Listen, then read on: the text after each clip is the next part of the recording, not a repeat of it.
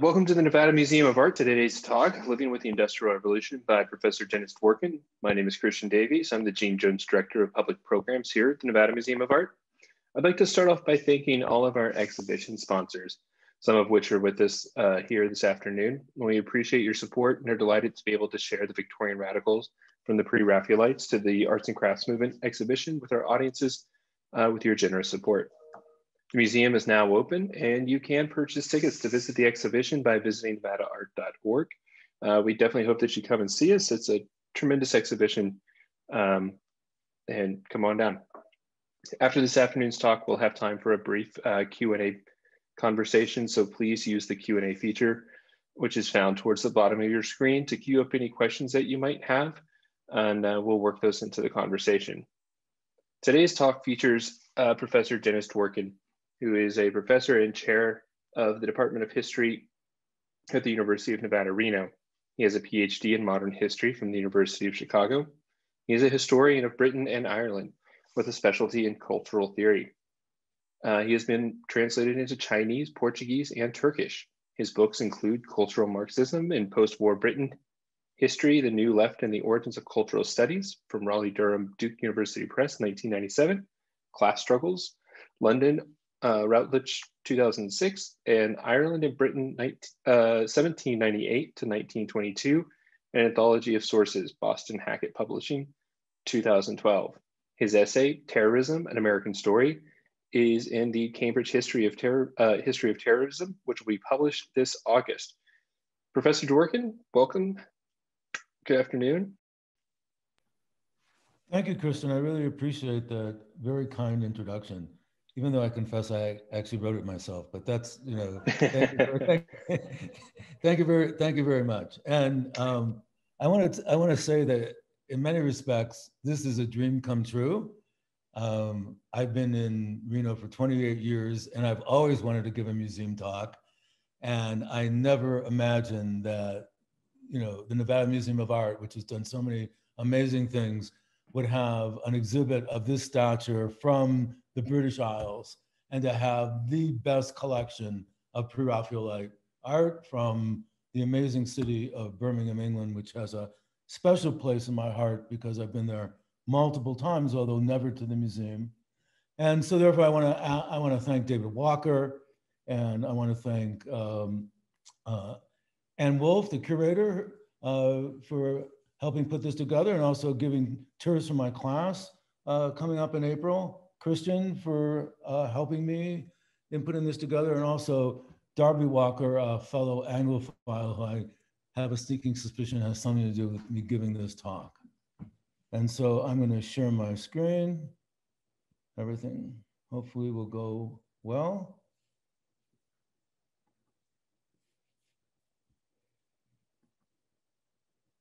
And we can all see this? Good. People out there, you can see it? Looks great. Hello? Okay, great. Okay. So originally in the world before COVID, I was supposed to give two talks, one on what the Industrial Revolution was, and the second one, living with the Industrial Revolution. And the idea for these talks was not to really address the exhibit per se, which art historians are in a much better position to do than me, but the idea was to kind of help people see the exhibit in terms of the world of which these works of art existed and took place, and the discussions in which they took place. So what I'm going to do is first just gesture at what the Industrial Revolution is, because without actually knowing what it is, I don't think we can actually understand what it meant to live with it. And then I'm going to, through a series of works of art, I'm going to use those as a point of departure to discuss the world of the Pre-Raphaelites, what they existed, and actually end up with talking about one of the paintings in the exhibit. So to actually give a full explanation of the Industrial Revolution is massive. I mean, people spend their lives doing it. I'd have to talk about the British Empire, the slave trade, mining, the development of infrastructure, the ideologies that developed. I mean, it just goes on and on. But I'm going to do it just in 3 images which express the transformations that took place of what I see as a combination of mechanization, the transformation from hand to mechanized labor, but also equally important that it took place within a capitalist framework, a market society, and those 2 things are, I think, are central. So we start out with, the crudest of inventions in retrospect, but was pretty big then, the spinning jenny of 1764, which is not mechanized, but is the beginning of making spinning more efficient. And then this is transformed by not the first steam engine, but the most successful steam engine in the 1780s, and that's James Watt's steam engine. And then in the space of a generation or 2, this is the next slide's from the 1820s, we see the spinning mules, which represent the development of the factory system and the really transformation into an industrial economy. And that's something like in the space of 50 years.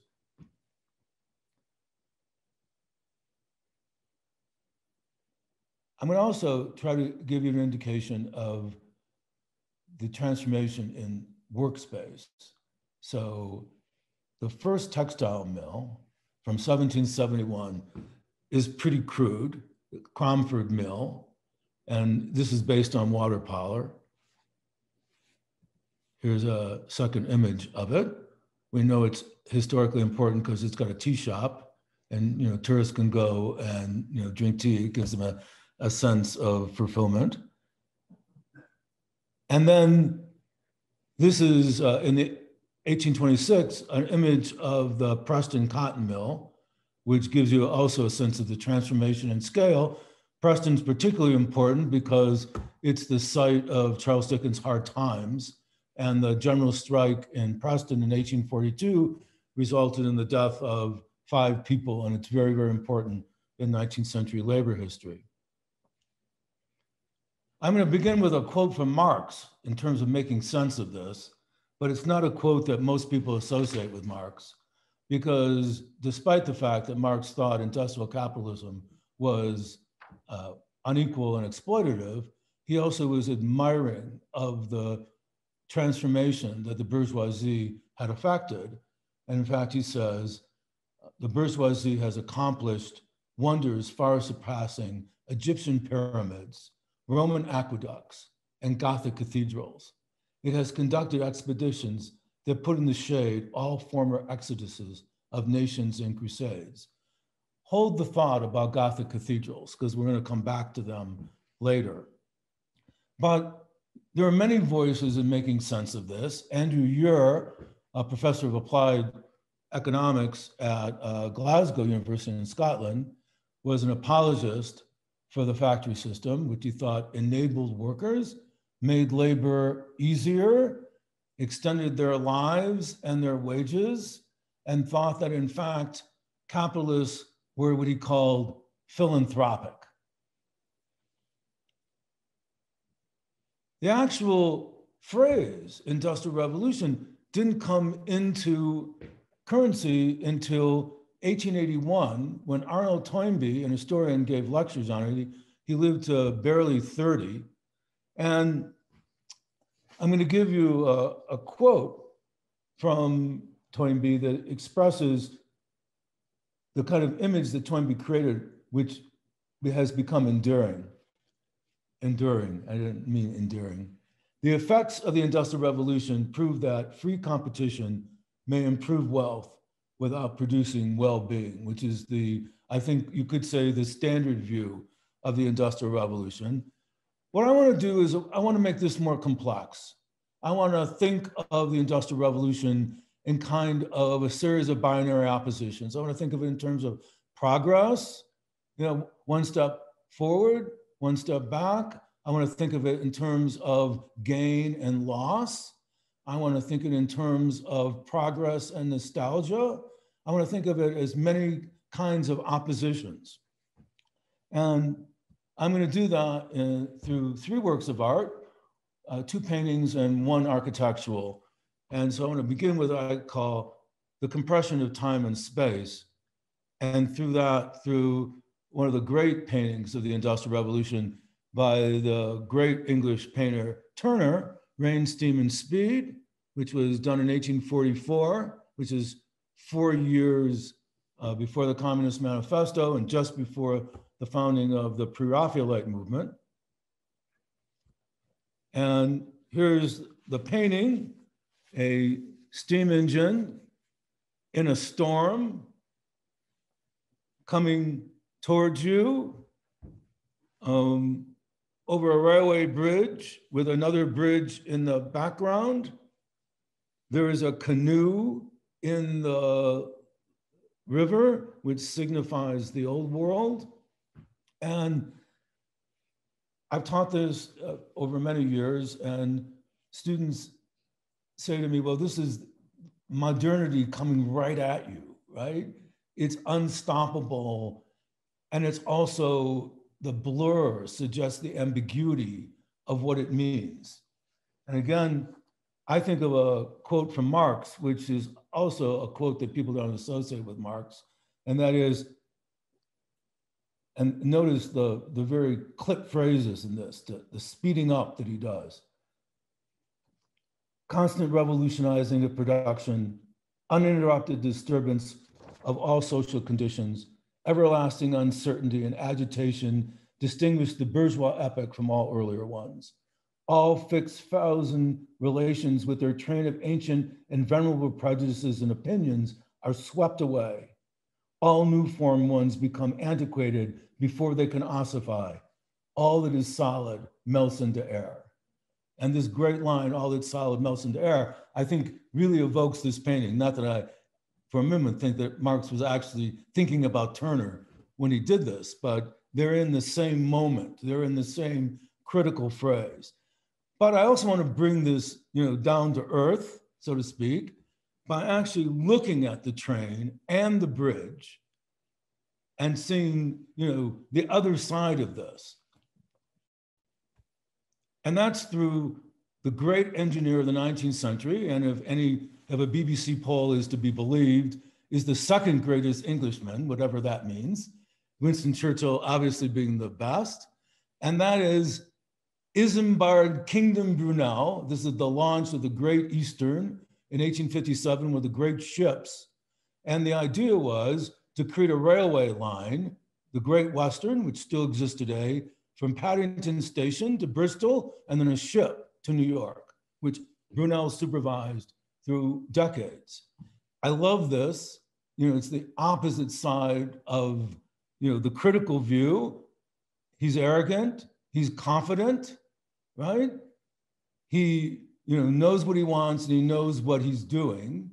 And, he is, a great historical figure in his own mind and is.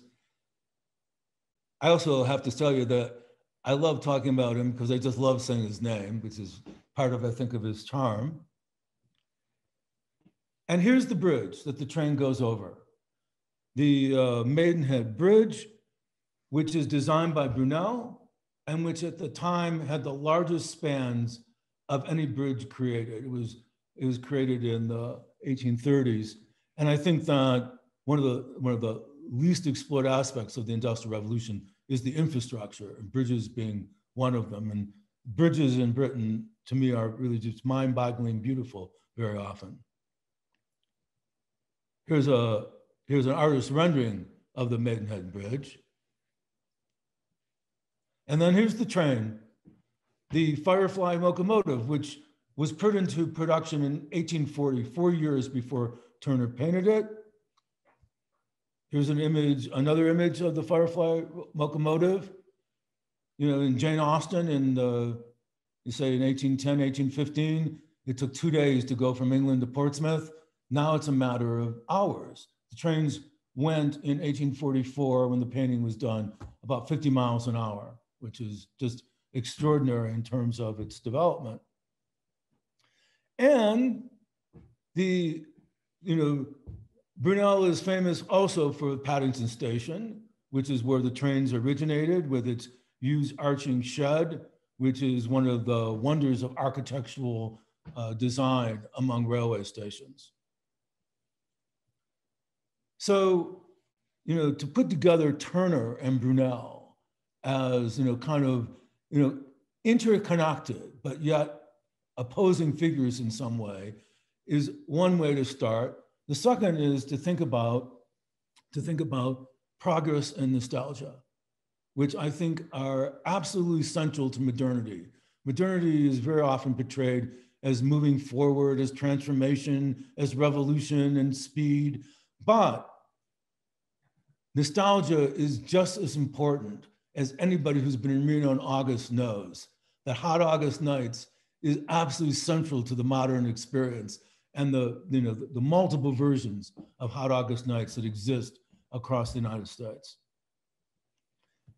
And this is the Great Exhibition of 1851, which is the first World's Fair, which was designed by Joseph Paxson, who actually was a gardener.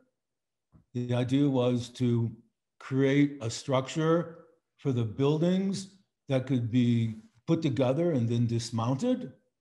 And in fact, it is the first building exclusively made of iron and glass. It was the first building made of prefabricated parts. It was manufactured, it was assembled, and then it was disassembled and moved to the suburbs of London. And this is a picture, obviously now we have photography. In 1851, it did not exist.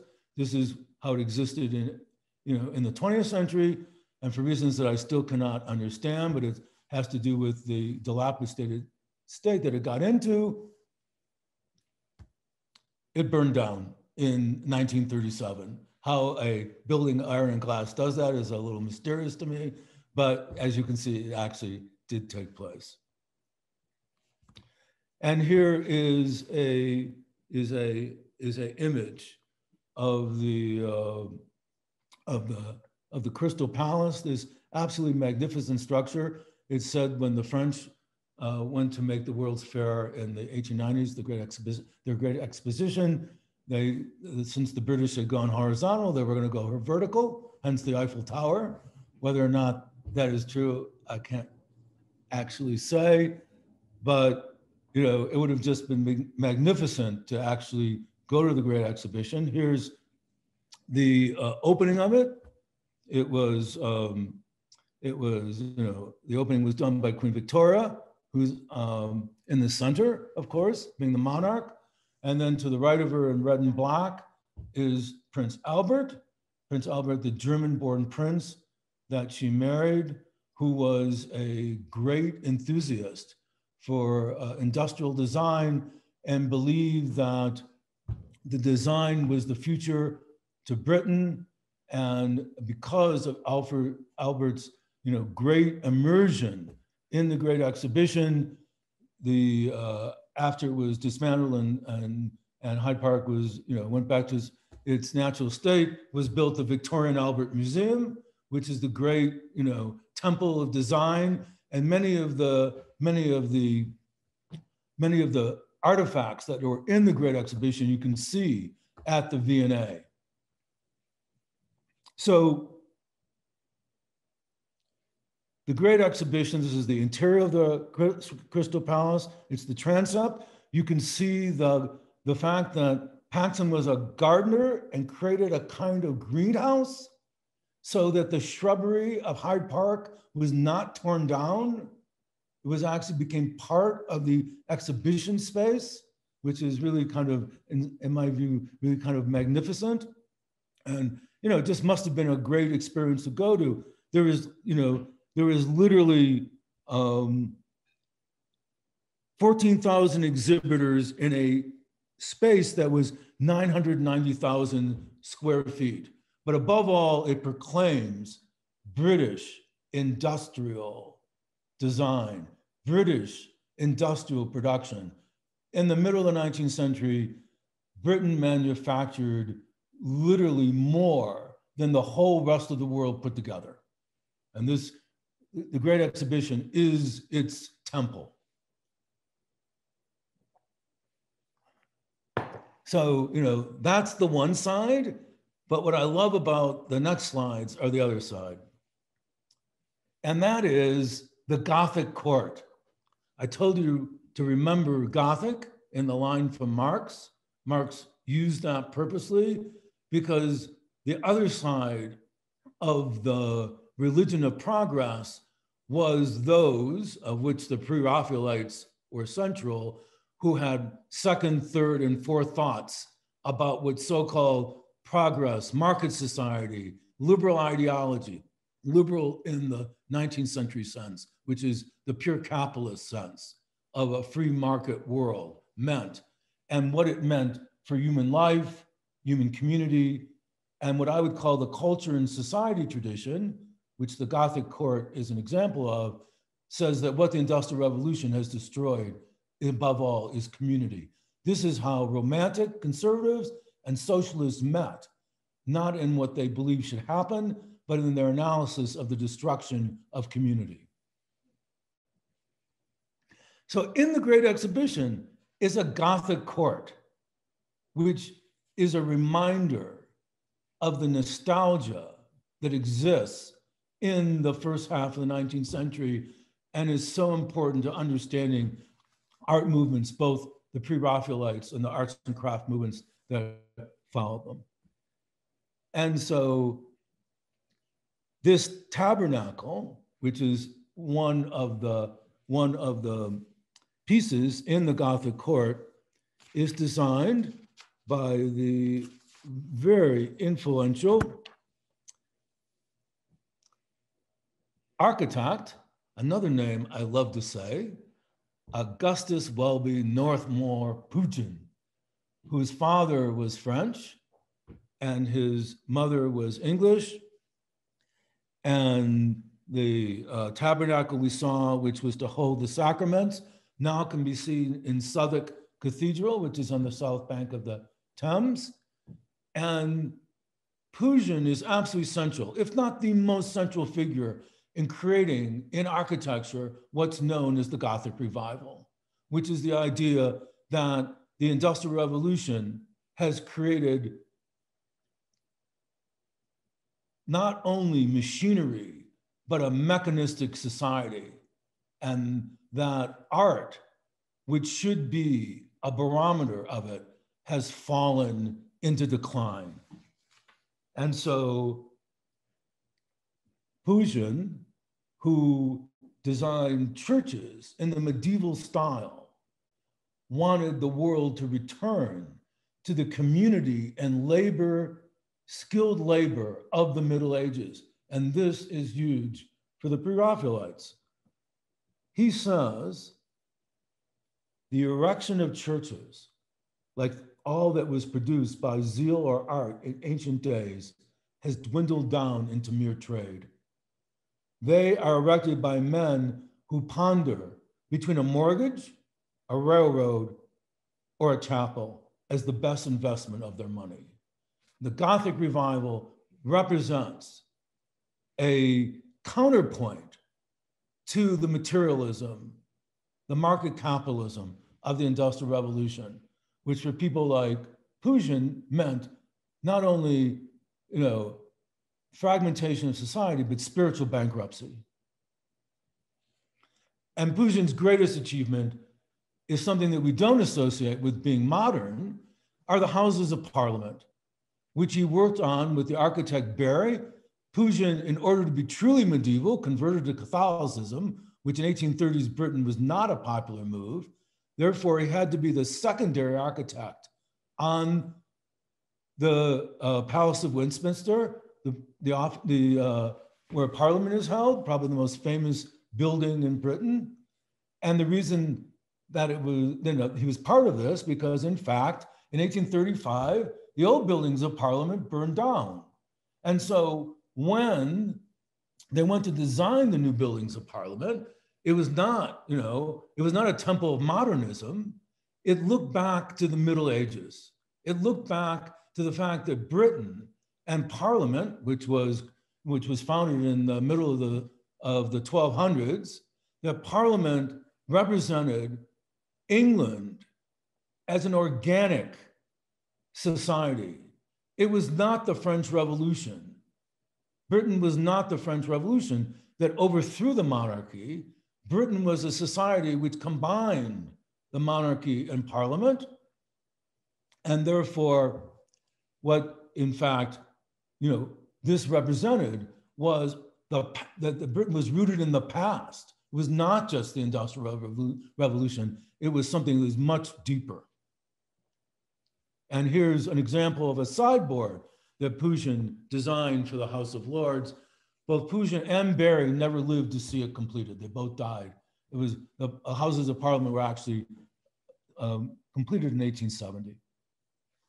So last, what I want to do is look at something that connects this to Pugin, and that is the idea of culture and society and the critique of civilization or liberal capitalist society that the Pre-Raphaelites are really part of.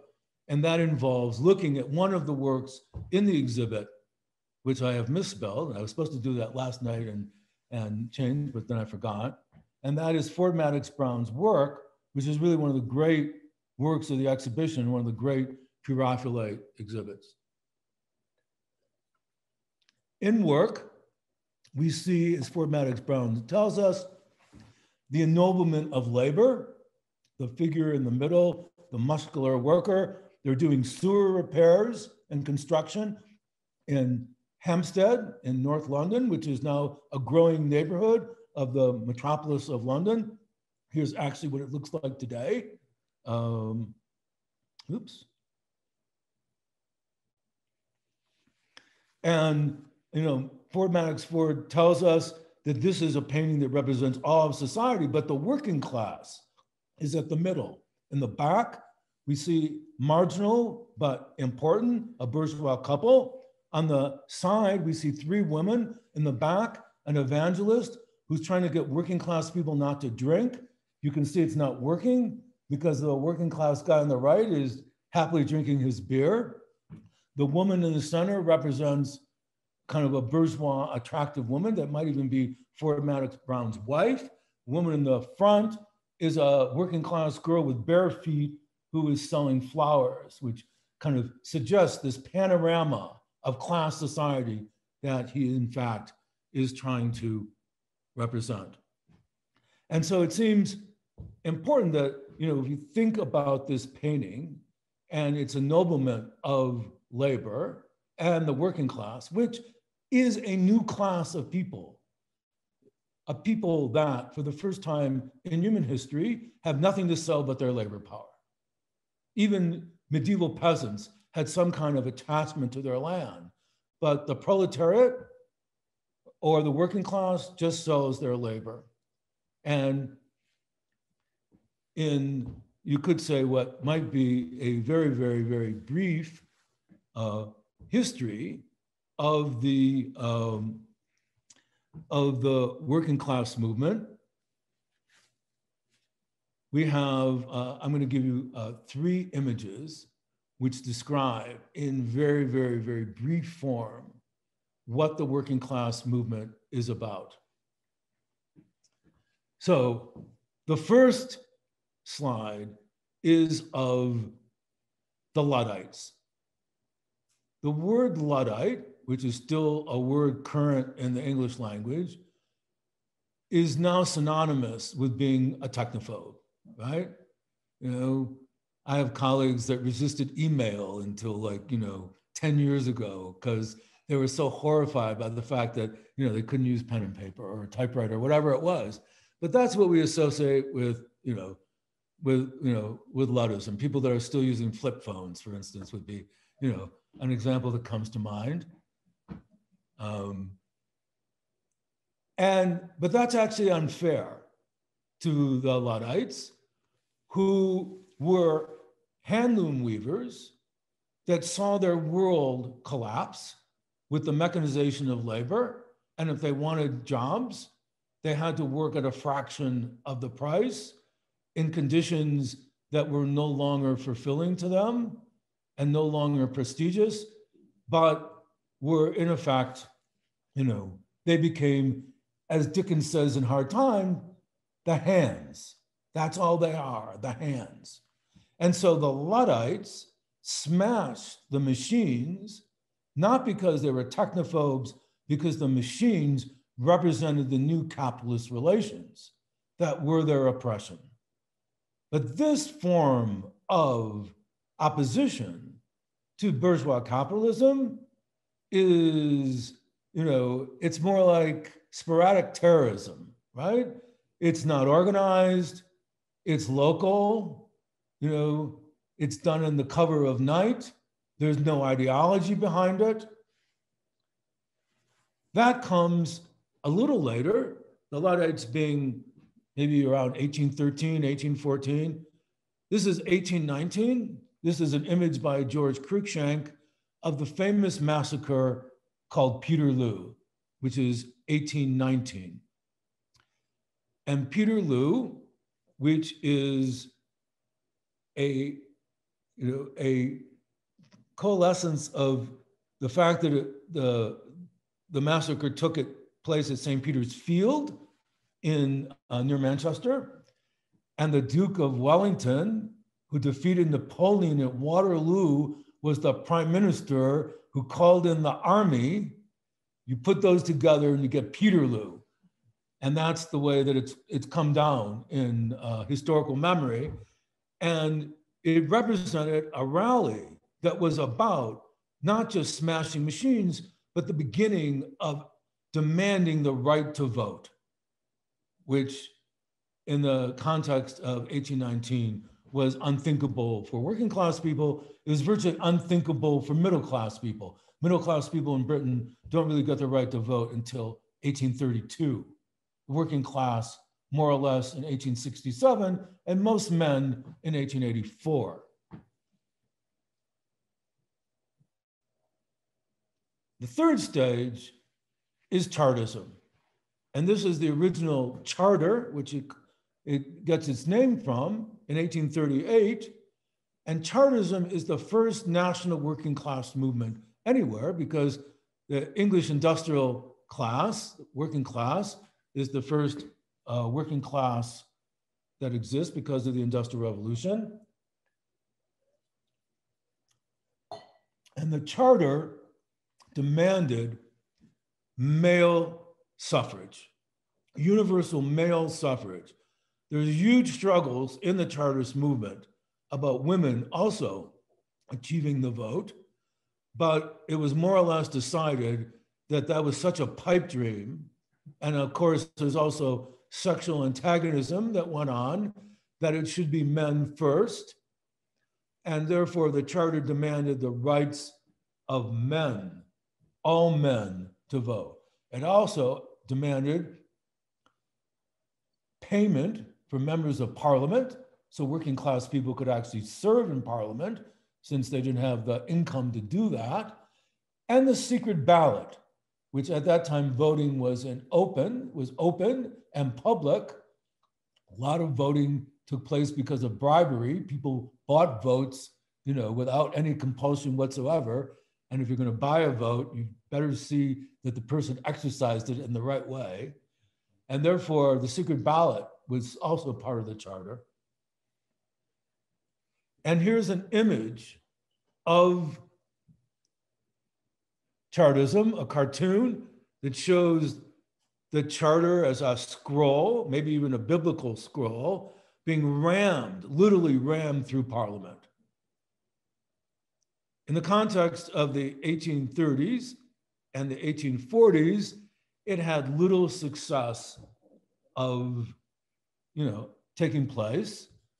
It was very difficult for working class people who were divided in all kinds of ways, including divisions between English and Irish workers, to actually achieve anything, being unified.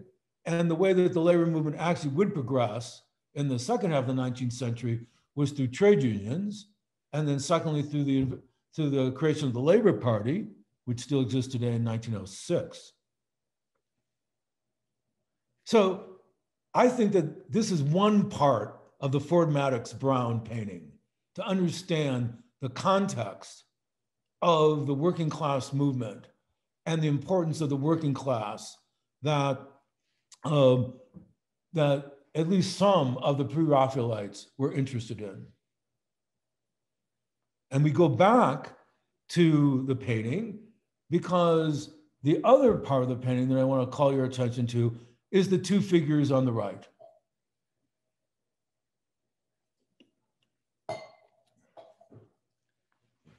The taller figure, who's on the left, the bearded figure, is Thomas Carlyle, who is one of the most important thinkers of the 19th century. I'm going to get to him actually second.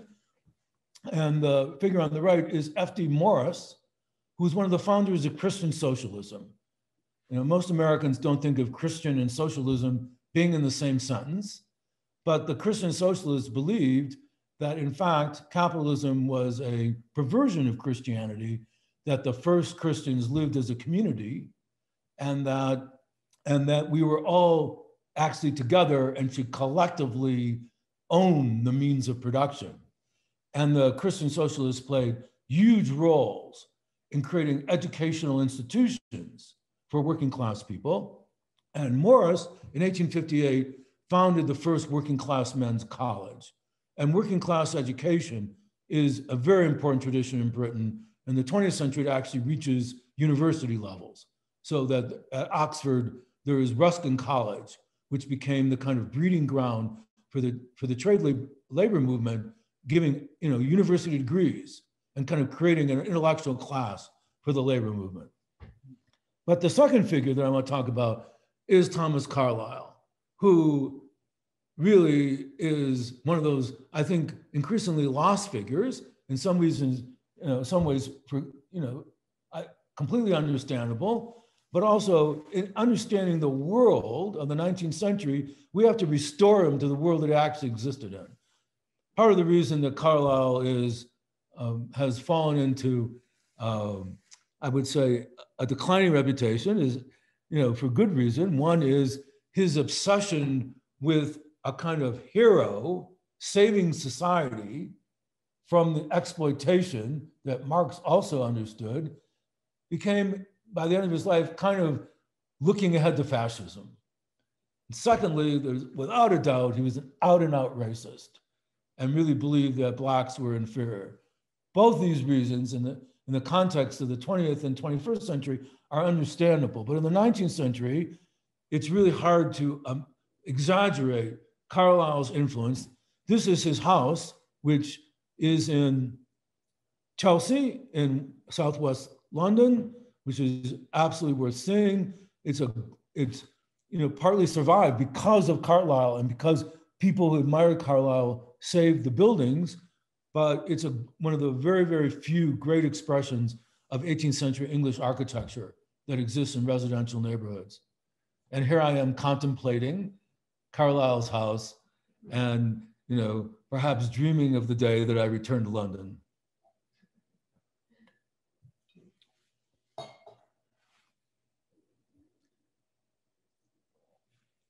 I want to say two things about Carlyle before I finish with William Morris.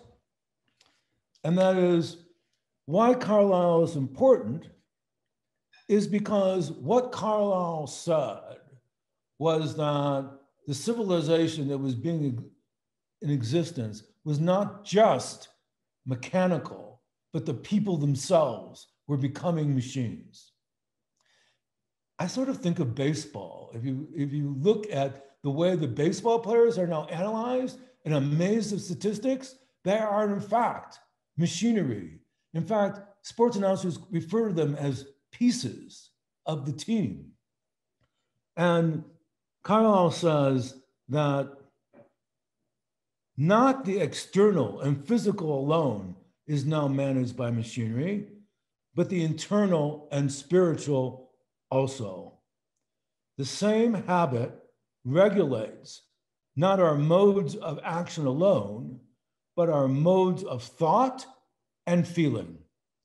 Men are grown mechanical in head and in heart, as well as in hand. They have lost faith in the individual endeavor and a natural force of any kind, and natural here being kind of counterposed to mechanical, which is artificial, not the internal perfection, but for external combinations and arrangements, for institutions, constitutions, but for mechanism of one sort or other, do they hope and struggle. The whole effort, attachment, opinions turn on mechanism and are of a mechanical character. And this really speaks to the kind of the spiritual quest of what's going to become the Pre-Raphaelites. Also, Carlyle on Chartism, which is interesting because he understood the working class and why they aspired to end their exploitation, but he saw it not the way Marx would, as the fact that there should be community ownership, but he saw it as the derogation of duty of the aristocracy that should lead. And therefore, he envisioned a class of people that would be visionaries. It's an elite conception. He says, the living essence of Chartism has not been put down. Chartism means the bitter discontent grown fierce and mad. The wrong condition, therefore, or the wrong disposition of the working class of England. He understands it, but he deplores it. It is a new name for a thing which has had many names and which will yet have many. The matter of Chartism is weighted, deep-rooted, far extending, did not begin yesterday, will by no means end this day or tomorrow. It's a disease in society, and it can only be redeemed by a new aristocracy.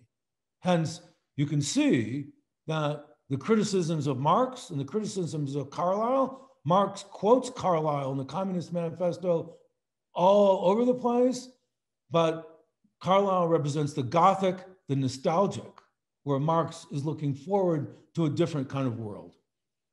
And this is where I end with William Morris, who also is a principal figure in the exhibit. Morris comes out of the tradition of the Gothic revival. Morris comes out of the tradition of Carlyle, and then John Ruskin, who is sort of a bridge between Carlyle and the Pre-Raphaelites. Morris is an extraordinary figure in the late 19th century. Morris was an artist, an architect. He designed furniture, he designed wallpaper. He translated Icelandic sagas. He wrote utopias about the future. He organized the Socialist League, which was a working class party, and went up and down as an activist to create a working class party. There's just no exaggerating the towering presence of Morris in intellectual life. And here's a picture of Morris. I want to show 3 images that I think, talk about something of Morris's extraordinary life and productivity, the link between the Pre-Raphaelites and the arts and crafts movement. The arts and crafts movement extending really all over Europe and the United States and beyond. This is the Red House, which is in Bexley Heath in Kent. This was designed with everything that was local. It was handcrafted because Morris hated the ugliness of the Industrial Revolution. He hated the mechanized labor. He hated the fact that these great skills were being lost and were disappearing. The furnishings look back to the Renaissance and the Middle Ages.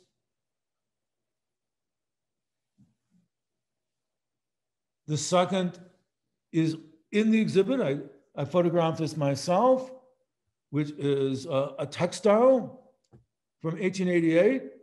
The paradox of Morris is that he's a socialist who created a lucrative company, Morris and Company, that existed until the 1930s, which might speak to the kind of contradictions of being a revolutionary and capitalist society. But this absolutely beautiful textile, all based on skilled labor. is really, it really tells the Industrial Revolution of mechanized labor, and and textiles being its absolute centrality. There is another reality. There's another alternative. There's an alternative set of values that's represented here. And I end up with a dining room. I actually tried to really think of a great ending for this, but really, I'm not really sure if there's a great ending, but I actually love this dining room, which is the Victorian Albert Museum. Morris designed this in the 1860s. It's been, since I've gone to the V&A, which is really my favorite museum in London, it's been a restaurant, a coffee shop, nothing. But I really like to think of this as being a dining area in which I can contemplate Morris's genius and the contradictions of being both opposed to industrial capitalism and all it stood for, and also being immersed in it. Thank you very much. Professor Dworkin, thank you so much. That was tremendous. We do have some time for some questions, and I would invite everybody to use the Q&A feature to submit any questions that you might have. And in fact, we have a question coming in from somebody with a curious last name. We've got Dennis Dworkin asking, what do you see as the meaning of the size/weight of the British and the background man in the Chartist slides? Which slide are we talking about? Some of the Chartist slides. I've stopped your sharing, so you'll have to to do that, to go back and check on that. The next question is asking if it's possible to tour the Red House. I believe that it is. It is.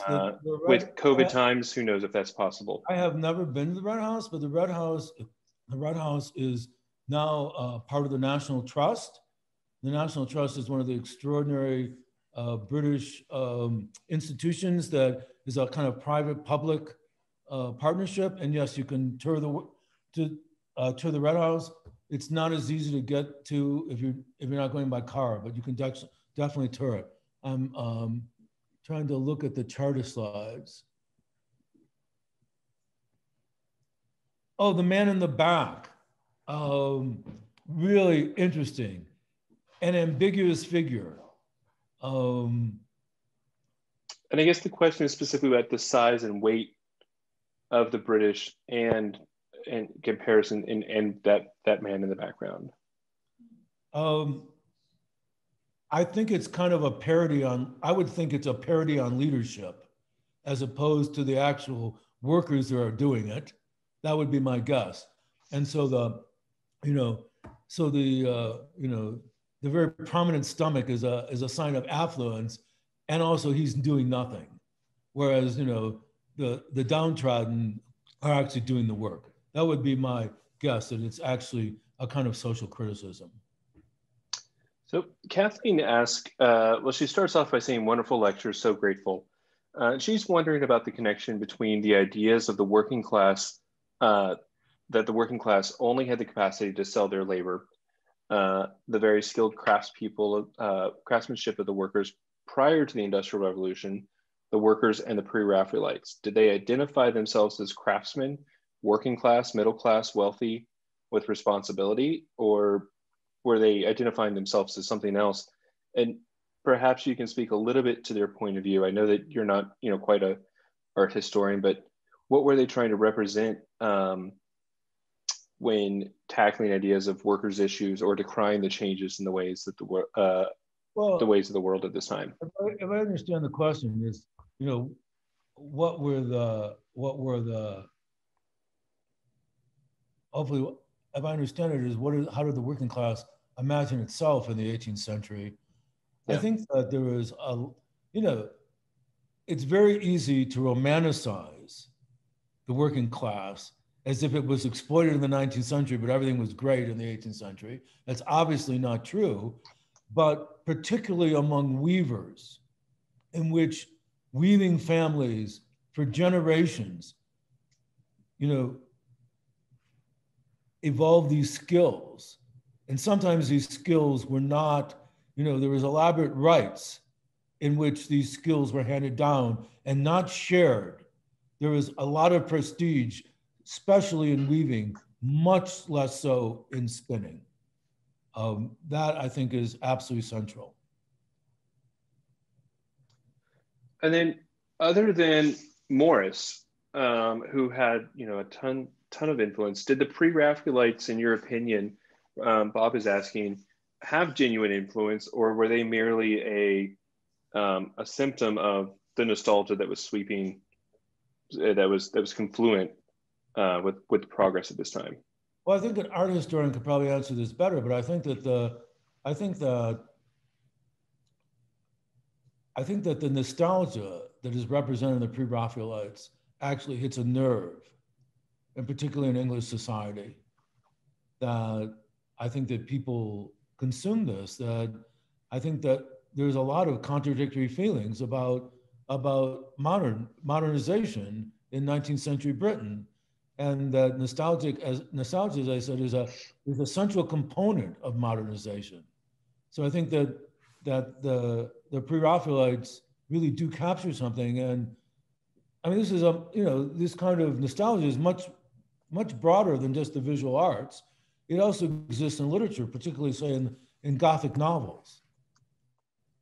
And I would add to that, just based on the talk that we had from Dr. Tim Berenger a couple of weeks ago, that we can look at the influence and the continuance of the Pre-Raphaelite aesthetic in straight through into modern era. And you can even look at 60s and 70s rock posters and find imagery and styles that are present. So I think their influence affected aesthetic culture moving forward, beyond any influence they may have had on the sort of overall mindset of the working class and the topics that were covered today. There's a couple of really quick questions I'm going to get out of the way, which somebody's asking if there's anywhere to be able to access this talk again. And yes, we are recording it, and we hope to have it posted to our YouTube page and on our event website within a week or so. In addition to the Ford Madox Brown painting that was referenced, the William Morris tapestry that Professor Dworkin shared is also on view at the museum. Those are the two works that are featured in the Victorian Radicals exhibition. One question that came in from Trudy, Professor Dworkin, is around this idea: if there's these ideals that could have been rooted in nostalgia, that women were supposed to be mothers and homemakers, how did they end up being becoming the hands and working their way into factories?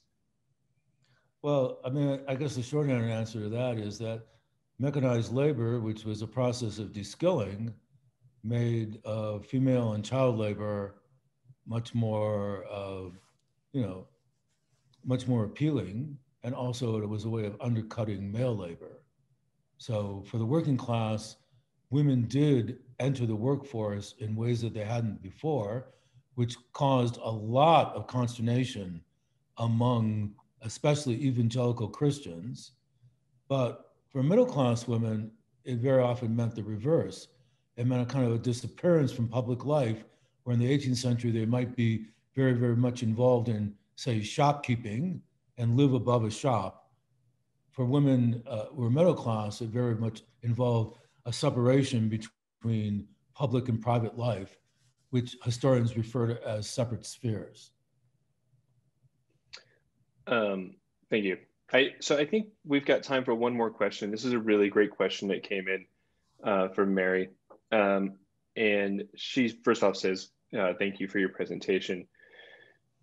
She was wondering that as you discuss the link between industrialism, romanticism, and the artwork of the Pre-Raphaelites, so it got her thinking, and she knows that you're not an art historian, but how might you expect, or how might we expect art in our current era to transform as technology advances? You could say that we're in a technological revolution in this moment. And she says that, again, she recognizes you're not an art historian, but do you have any guesses on how design or aesthetic components that might stay and or change as we move forward based on what you know about this period? I mean, that's a great question. And, I think it deserves at least a couple glasses of wine. But Yes. I think that one of the things that's really different in the 21st century is just the proliferation of media that exists, that begins with photography, and also societies that are just much more fragmented. So it's just much more complex what the relationship between art and society means in societies which are just more fragmented and which have so many communities. Whereas I think in the 19th century, it's much easier to talk about a society being very, very much connected to its art. But as I said, that's at least two glasses of wine. Yeah, that could be its own public program. And I think that one of the things that we could say about that, or that we can definitely see, is that the technological revolution or changes that we're seeing at this time are changing how we, to your point, digest art, have access to art. And you see things emerging like non-fungible tokens, or NFTs, which is a blockchain technology that's emerging within the art world right now. And so the way that art's exchanged, viewed, and accessed is changing daily. So with that, I'd like to say thank you very much, Professor Dworkin, for spending the evening with us. It's been my pleasure. Thank you very much. And thank you to everybody for coming. I really appreciate it. Although I prefer to see you in person. Well, I hope that we have you into the museum at some point in the near future. As a reminder, the Victorian Radicals, the Pre-Raphaelites exhibition is currently on view. The museum is open, and we invite you to come down and see the exhibition. Again, I'd like to thank all of the exhibition sponsors for their generous support and allowing us to bring this exhibition to Northern Nevada and share it with these audiences. Thank you, everybody. Have a great night. This program was recorded, and we will try to get it up online as quick as possible for you. Thank you. Thank you, everybody.